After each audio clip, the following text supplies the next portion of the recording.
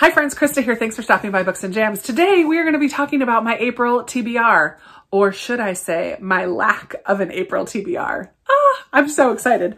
I don't think I have yet had a month on YouTube in the last 5 years without having a TBR. First of all, I should stop and say that April is my booktube anniversary. We'll talk about that later in the month, but towards the end of April, 21st, I believe, is when I posted my first video 5 years ago. I cannot believe that I've been doing this for 5 years. I love it. And I still love it. I loved it then. I love it now. I am so excited to still be here.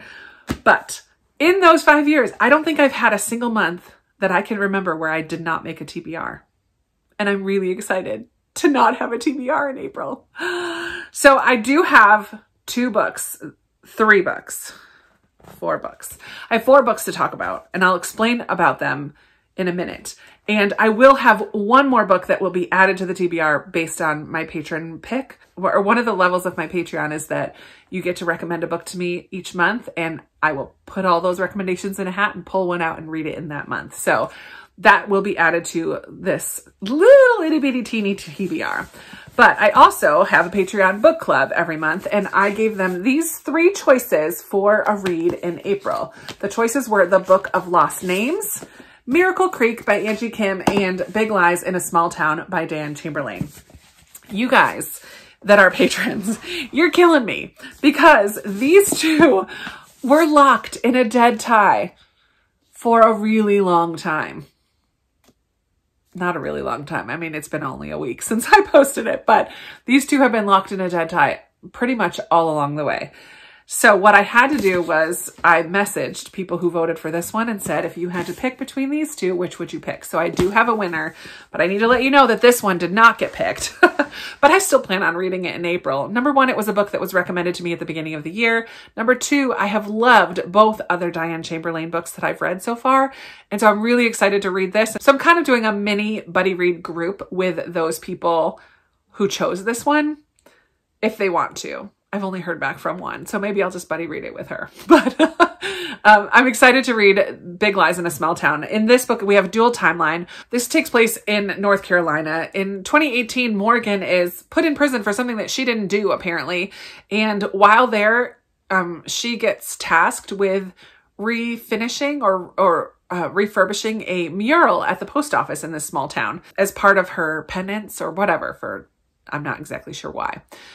While she's doing it, she starts to discover and uncover some things about the person who created the mural in the first place, which happened in 1940. And Anna was the woman who created this mural. She's originally from New Jersey. And throughout the uncovering of this painting at the post office, Morgan starts to find out stuff about this past timeline. So it sounds really good. I have loved Diane Chamberlain. Like I said, the other 2 books of hers that I read, and I really want to read more. So I'm excited about that one. And then the one that we will be reading for my Patreon book club is The Book of Lost Names by Kristen Harmel. And it really only wins by 1 vote, which is crazy. I have this book because the lovely Nicole subscriber sent this to me at Christmas time. Thank you, Nicole. But in this book, we follow Eva. She's a librarian in Florida. And one day while she's working in a newspaper that she sees a picture of this book that she recognizes as The Book of Lost Names. This book that she recognizes is a book that she was familiar with during World War II. Eva is a Polish Jew, and she helped Jewish children to escape from the Nazi regime. She renamed them, gave them false papers, placed them with other families, but she kept this book where she put all of their real names. But this book appears to be a religious text of some sort. And so there's some kind of code involved in this book. So I'm just really excited to read this. You guys know I love World War II books, but I'm just excited that it involves a current day librarian, but also her past and her involvement in helping children to escape from the horrors of the Holocaust during World War II. I just think that it's going to be spectacular, and I'm really excited to read this one. So this will be my Patron book club book for April. So I will be reading this one. I will also be reading Miracle Creek. because so many people, this is not the point. I have to stop picking books that I'm so interested in reading, but it's good that a lot of other people are interested as well. Miracle Creek by Angie Kim, I've heard so much praise for. This one sounds a little bit different. It's a contemporary literary fiction, but in this town, ooh, where is the town? In Virginia. In this town called Miracle Creek in Virginia, there's a family who owns this kind of machine, submarine type of thing, which supposedly has some healing properties. It can heal things like infertility and autism. But one day the machine blows up and I believe two people are inside and die. And then we have this legal situation, the legal drama of the courtroom and the lawyers and everything surrounding this case and what happened and who's responsible. Was it on purpose? Was it an accident? I don't know.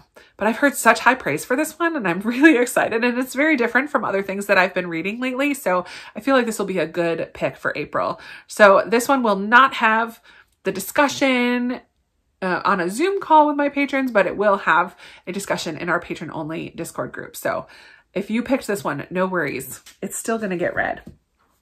And then the last book that's kind of on my radar is a buddy read that I had planned for April, I believe, but I haven't talked to her recently. So I think I'm going to be reading The Star-Crossed Sisters of Tuscany by Lori Nelson Spielman.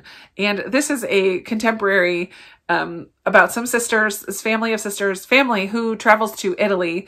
I think there was a curse placed on this family where the second oldest is not going to find love, but I'm sure the second one is going to find love, I'm assuming.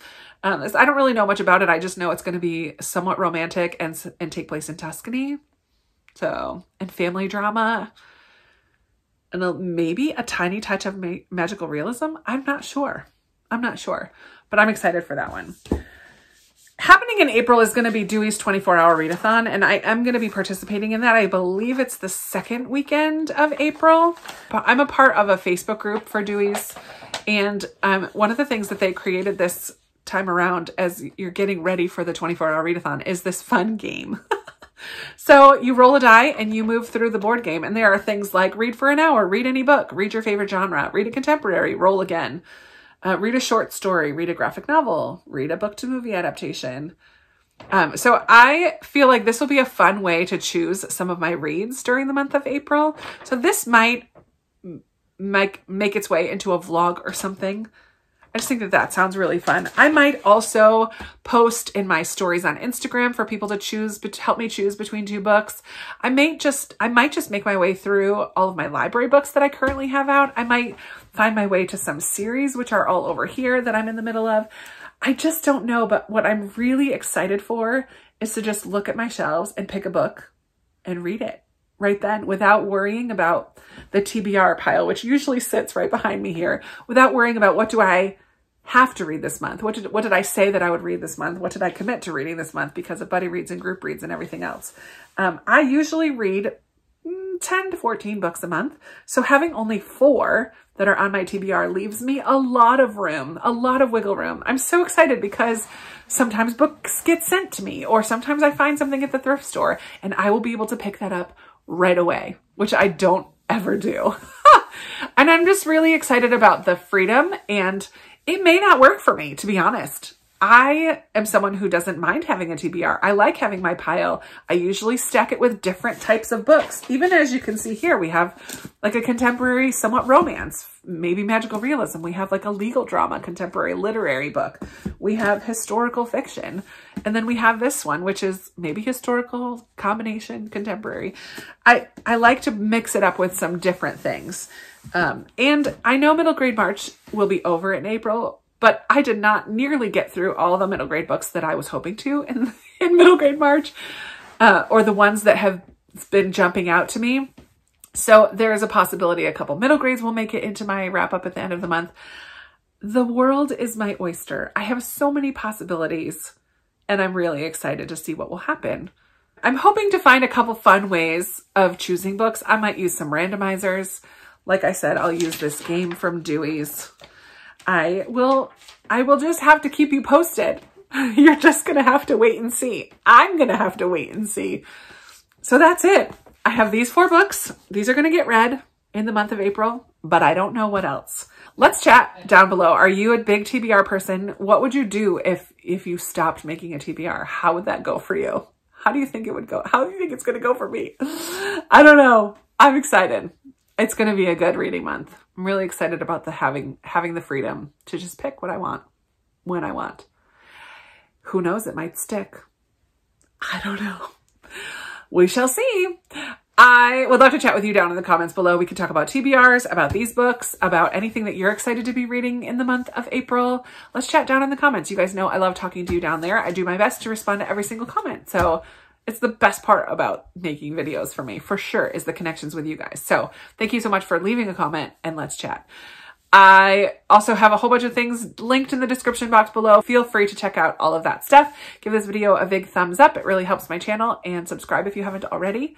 And I will be talking to you in another video very soon. Bye.